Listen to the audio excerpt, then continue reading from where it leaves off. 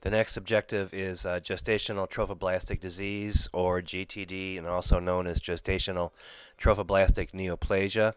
And one thing to remember is that when you have a molar pregnancy, which is usually self-limited, we call it GTD. When the mole comes back as an invasive mole or turns into choriocarcinoma, we call that malignant GTD or GTN. So GTN implies on the boards that you have something that you're going to need to treat. So here's a typical question. A 13-year-old is brought in by her mother because she's pregnant. She has a 20 centimeter mass, a serum HCG of 50,000, there's no heart tones, and she's 12 weeks from her last period. Her ultrasound shows a snowstorm appearance. What's your diagnosis? And here's a picture they would accompany it with. And this is a typical complete mole. You see the villi, the swollen villi. You don't see any fetal parts. And the most obvious diagnosis for this would be a complete hydatidiform mole. There's two types, remember. There's a complete and a partial. The karyotypes are different. The complete mole is 46XX. The partial mole is 69, either XXY or XYY. The way that you get a complete mole is you duplicate a 23X sperm, you duplicate the 23X genotype in a blighted ovum from a 23X sperm, and that is known as daddy's girl. So you get an empty egg, it's fertilized by a 23X sperm, it duplicates, and you get 46XX.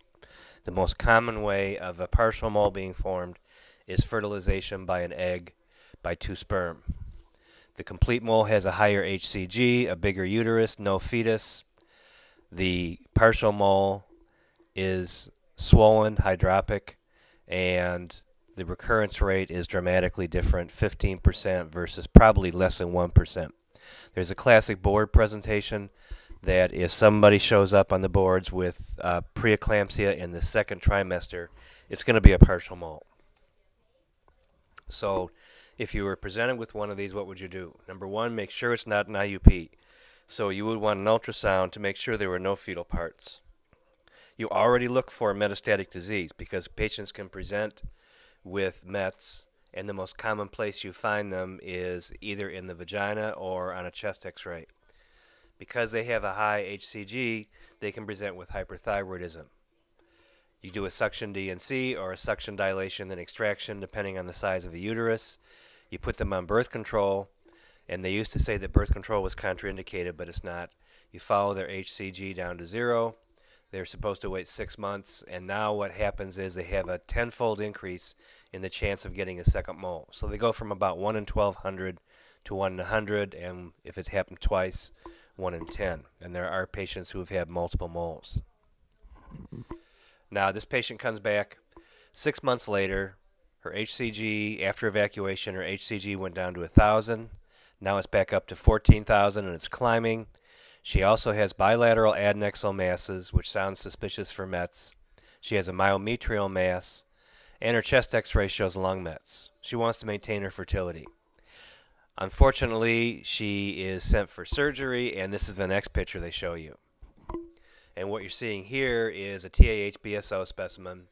Over here you see what are called theca-lutein cysts. These are large, symmetric, septated cysts that are associated with a high HCG level, and they can happen even with a normal pregnancy. And you're seeing a uterus with a big mass in it here, which is probably choriocarcinoma or an invasive mole. And this is a patient who probably did not, in this scenario, this patient didn't need either. She needed chemotherapy.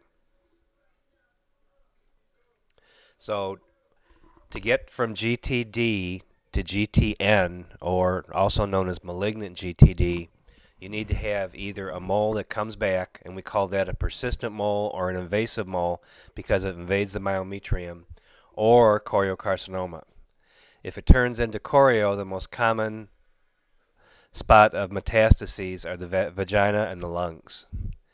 You don't need a biopsy to make a diagnosis because a lot of these patients, the biopsies are dangerous. The patients bleed too much.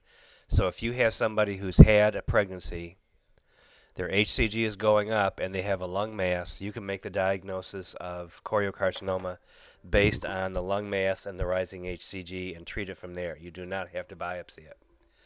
Even though a lot of patients will wind up getting some type of surgery or radiation therapy, they always talk about chemotherapy being the mainstay of treatment for GTN. And the most important drug to remember for this is methotrexate. If you're talking about multi-agent chemotherapy, it may be the Emico regimen, which we'll talk about in a minute, but methotrexate is the standard drug used. How often does this happen? It happens about 15% of the time for a complete mole, about 1% for a partial mole. The way you diagnose it is the HCG will drop down and then start going back up again. You need to make sure it's not a new pregnancy. Remember that you cannot rule that out until you get past a quant of 1500. You do an exam, you check the patient for metastatic disease, and remember it can present as choriocarcinoma, which can be rapidly metastatic. It can present with lung mets, liver mets, brain mets, and again, a biopsy is not needed, and now that she has come back, you call it malignant GTD or GTN. And again, chemotherapy is the main treatment. Methotrexate is the most important drug. If you have brain mets, you can do radiation. Liver mets, you can do radiation. The problem is that brain radiation can cause what's called cortical blindness, and liver radiation can cause cirrhosis. And there are patients who have been cured, but they have long-standing complications from this. A lot of people will eventually need surgery. The most common surgery done is a hysterectomy for persistent disease that becomes resistant. And the cure rates really are nothing less than amazing. Patients with brain mets can have an extremely high cure rate, over 50%. And probably the most important thing is that if you recognize this, and it happens about 1 out of 20,000 pregnancies, so it may be seen. If you recognize this, these patients should go to a tertiary center where there's a GYN oncologist who specializes in this or an oncologist who specializes in this. Now, there's always something that there's always an exception to the rule. And for this topic, it's the PSTT.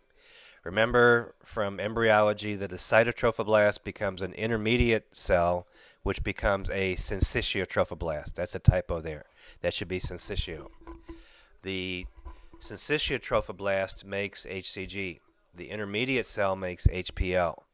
If this intermediate cell becomes neoplastic or malignant, it's called a placental site trophoblastic tumor.